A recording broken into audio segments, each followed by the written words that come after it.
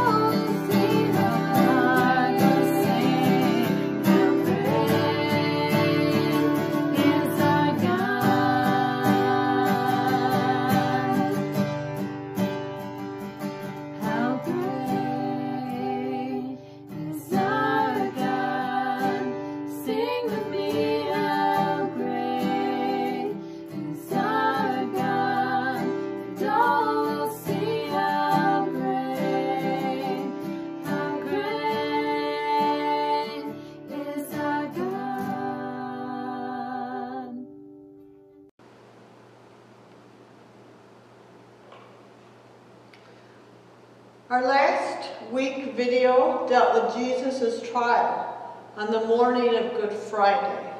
Today, we're going back in time to the beginning of Holy Week and the first Palm Sunday, when Jesus made his triumphant entry into Jerusalem riding on a donkey down the Mount of Olives from the village of Bethpage. As you can see here on our map, we have the village of Bethpage on the edge of the map on the Mount of Olives, which runs parallel to Jerusalem. And here he would have ridden down the mountain from there.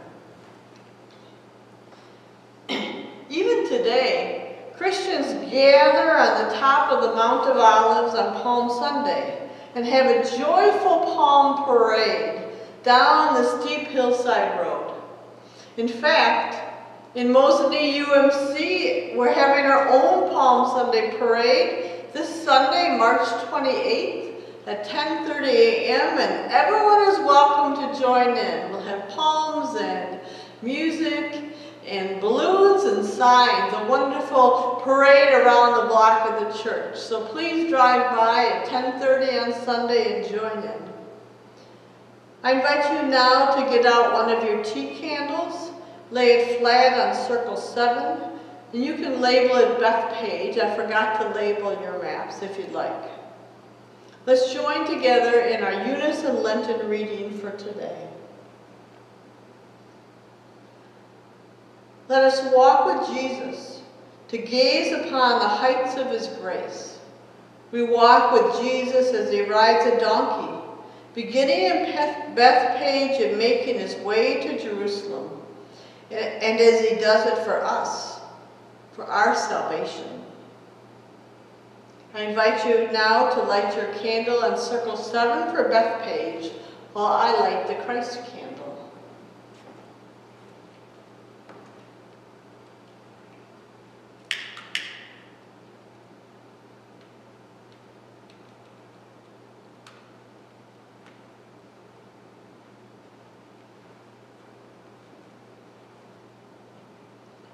And then we'll join together in our unison response. Faithful Lord, abide with us, so we can follow where you lead. Amen. Our opening hymn is Hosanna by Hillsong United.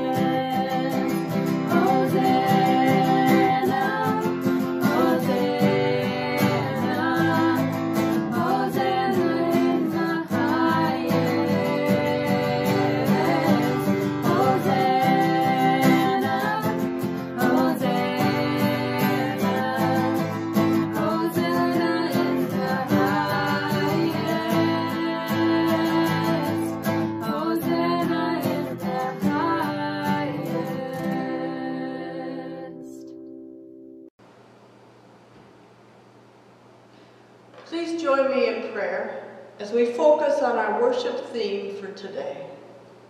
Let us pray. Merciful God, as the people of Jerusalem with palms in hand gathered to greet your Son when he came into their city, grant that we may hail him as our King and walk with him in the way that leads to eternal life. Through Jesus Christ our Lord, who lives and reigns with you in the Holy Spirit, one God, now and forever. Amen. Our first scripture reading for today is a passage from Zechariah chapter 9, verses 9 through 10, one of the traditional Palm Sunday scriptures. It's titled, The Coming Ruler of God's People. Rejoice greatly, O daughter Zion. Shout aloud, O daughter Jerusalem. Lo, your king comes to you. Triumphant and victorious is he, humble and riding on a donkey, on a colt, the foal of a donkey. He will cut off the chariot from Ephraim, and the war horse from Jerusalem. And the battle bow will be cut off, and he will command peace to the nations. His dominion shall be from sea to sea, and from the river to the ends of the earth. The word of God for the people of God. Thanks be to God.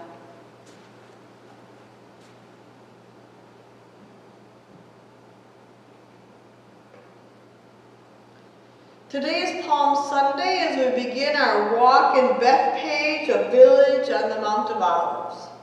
At Bethpage, Jesus rides into Jerusalem, back into the fight with the scribes and the Pharisees, the high priest and the Romans, knowing that he will die. In fact, he's been telling this to his disciples for quite a while now, but they still don't get it. Let's hear Matthew's version of Jesus' triumphal entry into Jerusalem. I'm reading Matthew chapter 1, verses 1 through 11.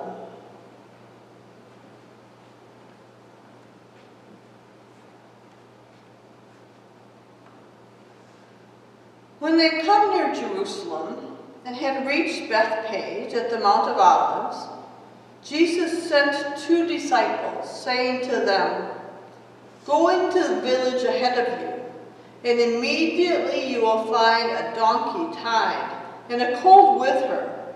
Untie them and bring them to me.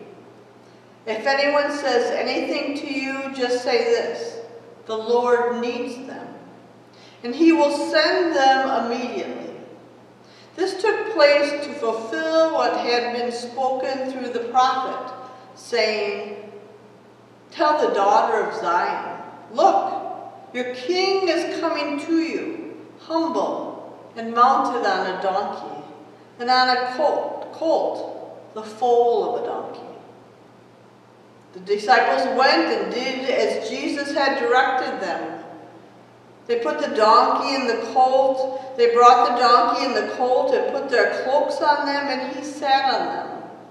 A very large crowd spread their cloaks on the road, and others cut branches from the trees and spread them on the road. The crowd that went ahead of him and that followed were shouting, Hosanna to the Son of David! Blessed is the one who comes in the name of the Lord. Hosanna in the highest heaven! When he entered Jerusalem, the whole city was in turmoil, asking, Who is this? The crowds were saying, This is the prophet Jesus from Nazareth in Galilee. The word of God for the people of God. Thanks be to God.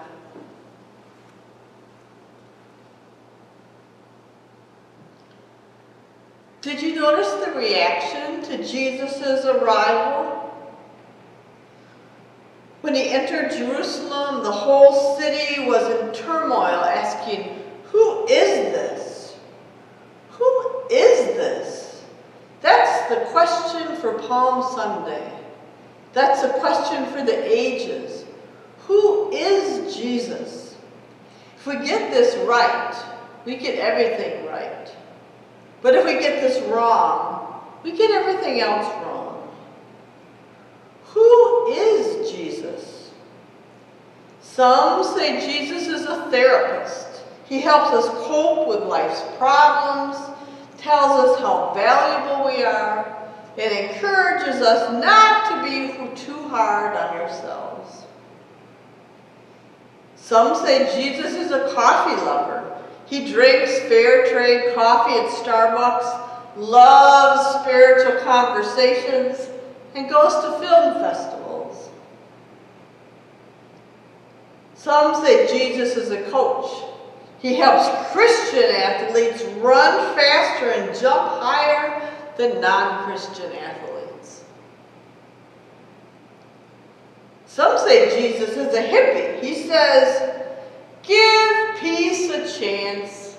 Imagine the world without religion. And remember, all you need is love.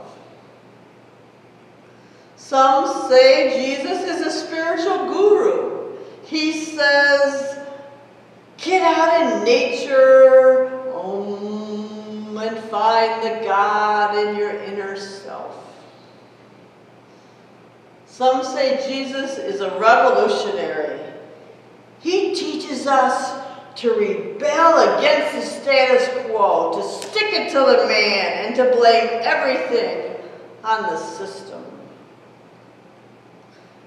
Some say Jesus is a good example. He shows us how to change the planet and help little old ladies cross the street. And finally, there is the famous plastic Jesus. And you might know this song from Paul Newman's movie Cool Hand Luke.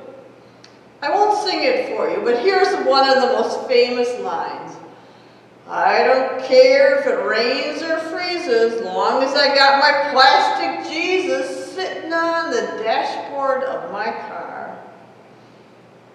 A plastic Jesus believer sees Jesus as a good luck charm, a rabbit's foot, a four-leaf clover, someone they can turn to when they need a favor. But who we all need, instead of these cultural stereotypes, is the real Jesus. This is who the Gospel of Matthew helps us to get to know. Who is Jesus? Matthew tells us over and over again. To begin with, Jesus is our humble King who serves, as we saw in the beginning of the reading for today. Jesus sent 2 disciples, saying to them, go into the village ahead of you, and immediately you will find a donkey tied, and a colt with her. Untie them and bring them to me. If anyone says anything to you, just say this, the Lord needs them, and he will send them immediately. In this example from Scripture, Jesus employs the law of royal levy, which gave a king authority to get anything from anyone at any time. The Lord needs them. In fact, Jesus, the humble king who serves, was predicted by the prophet Zechariah, who's quoted in Matthew 21, verse 5. Tell the daughter of Zion, look, your king is coming to you, humble and mounted on a donkey and on a colt, the foal of a donkey. Riding on a donkey instead of a larger, grander horse demonstrates that Jesus comes to wash feet, not bark orders. Jesus comes to love, forgive, and shed tears, not dominate and intimidate. Jesus comes to stretch out his arms on the cross for us and for our salvation, not marshal an army for destruction and war. This divine king became poor so that through his poverty we might become rich beyond our wildest imaginations. Now, a king like that is worth shouting about. But that's not all. Jesus is also a king who saves, as verse 9 explains. The crowds went ahead of him, and that followed him were shouting, "Hosanna to the Son of David! Blessed is the one who comes in the name of the Lord! Hosanna in the highest heaven!" Hosanna means, save us now. Couple that with the palm branches, an ancient sign of victory, and who does that tell us Jesus is? Jesus is a mighty king who saves. True, Jesus is a humble king who serves, but Jesus is also a mighty king that provides our salvation, our resurrection, and even defeated death. But that's not all. Jesus is also a radical prophet who shakes the city. When he entered Jerusalem, the whole city was in turmoil, asking, "Who is this?" Prophets do that. Prophets shake things up, and we need it, don't we? Otherwise, we can become lackluster, lethargic, listless, and lukewarm in our faith. So we need Jesus and the Holy Spirit to shake us up. In fact, several of the Old Testament prophets were very famous for shaking things up by following the Word of God. You might find these humorous. I did. Isaiah walked around naked for 3 years. Jeremiah buried his used loincloth by the Euphrates River and later dug it up. And Hosea married a prostitute named Gomer and had children with her. When I remember these biblical stories, I'm grateful that so far God hasn't called me to be a prophet. I think that would be a really challenging thing. And Jesus? What did Jesus do to shake things up? Jesus ate with tax collectors, prostitutes, and sinners. Jesus honored and respected women and children. Jesus touched and healed lepers, even healing on the Sabbath. And at the end of his life, Jesus allowed people to spit on him, beat him, and crucify him. Describing his death, Matthew 27 states, "The earth shook and the rocks were split." But there would be more shaking. Describing Easter, Matthew 28 states, "And suddenly there was a great earthquake. The crucified one isn't dead. He is risen." That shakes up everything.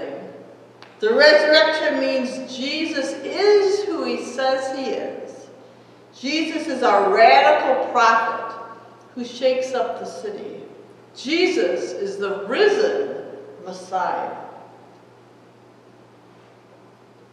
Who is Jesus?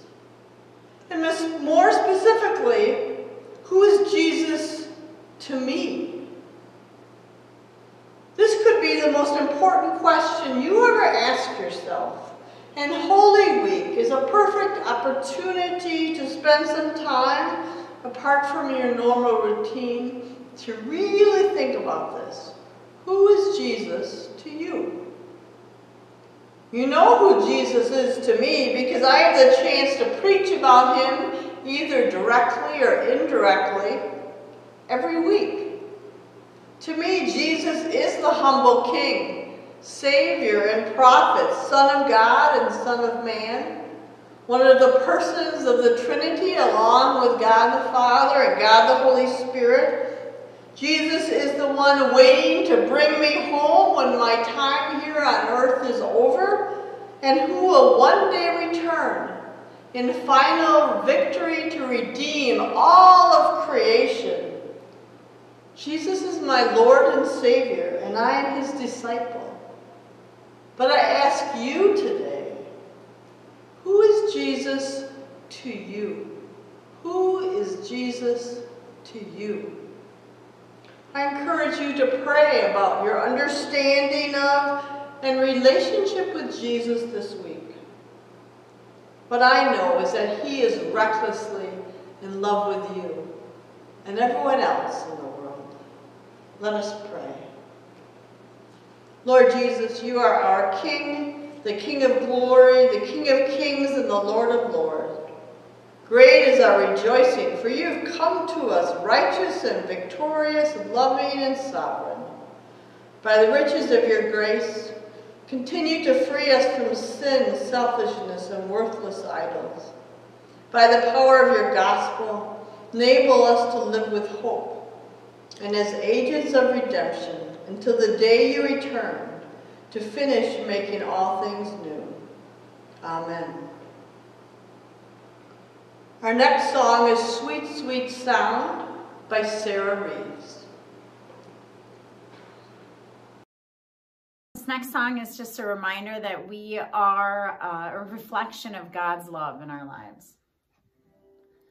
I am an instrument of the living God, my life a melody to his name. More than the songs I sing, worship is everything. I live to glorify my King. Hear the song of my life. Let it be a sweet, sweet sound. Let it be a sweet, sweet sound. I raise this anthem high. Let it be a sweet, sweet sound. Let it be a sweet, sweet sound. Through all the mire and you're washing me with grace. You carry me over it all. So I will testify, even in the fire, I live to praise my Savior. Hear the song of my life. Let it be a sweet, sweet sound. Let it be a sweet, sweet sound. I raise this anthem high. Let it be a sweet, sweet sound. Let it be a sweet, sweet sound. Let everything that has breath praise the Lord. Praise the Lord. And all creation will sing hallelujah.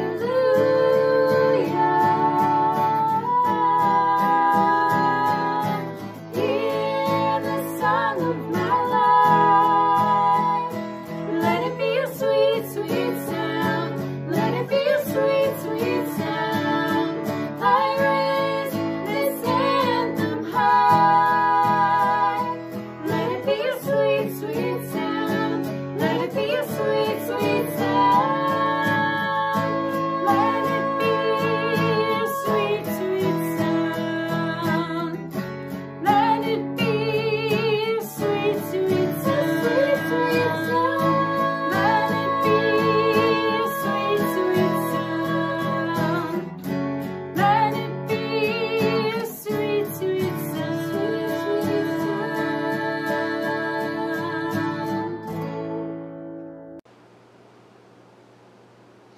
We'll now enter into our time of the Lord's Supper. I invite you to join in the response and to receive the elements of bread and cup at your own home.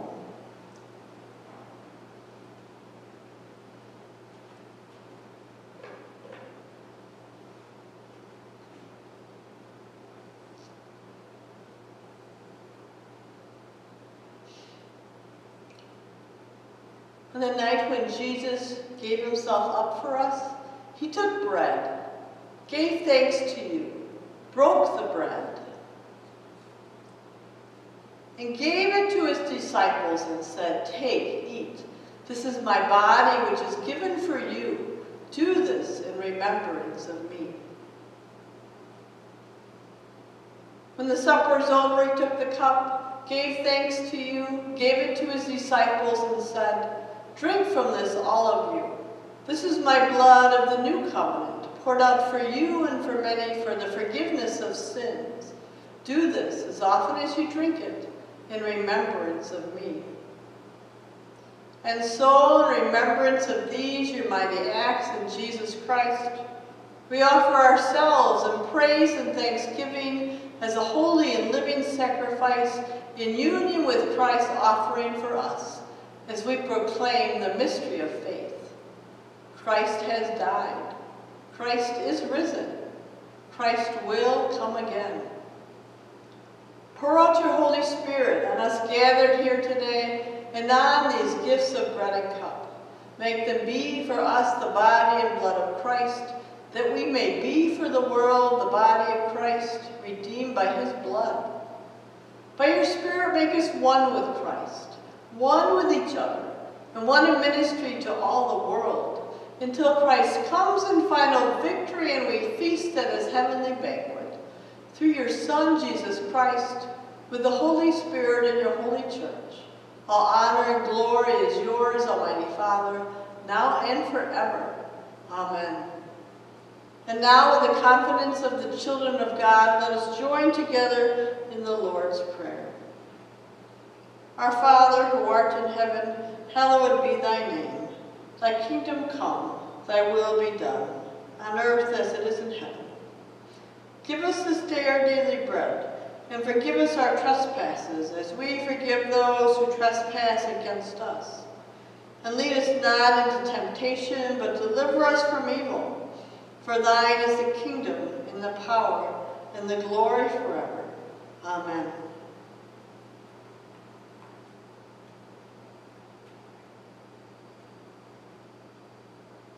The body of Christ, given for you.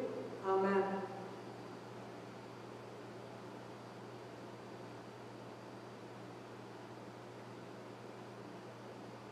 And the blood of Christ, shed for you. Amen.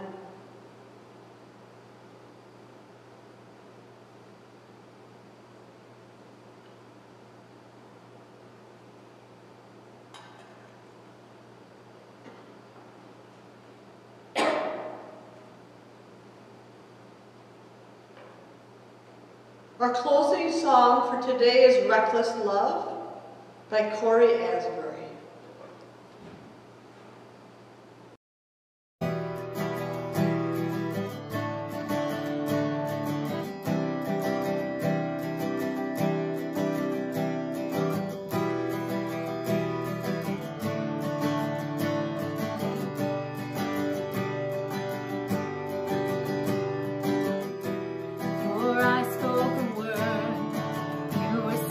Over me.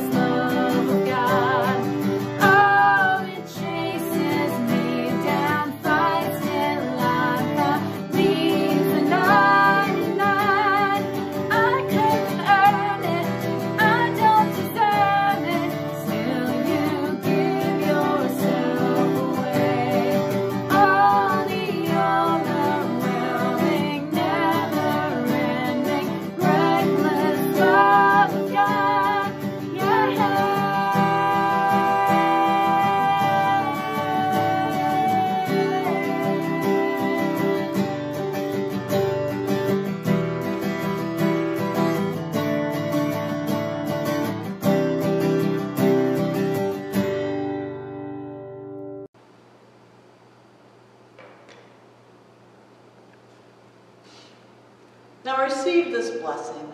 May the grace of our Lord Jesus Christ, the love of God, and the communion of the Holy Spirit be with you this day and all days. Go forth in peace, being the light of Jesus in the world. Amen.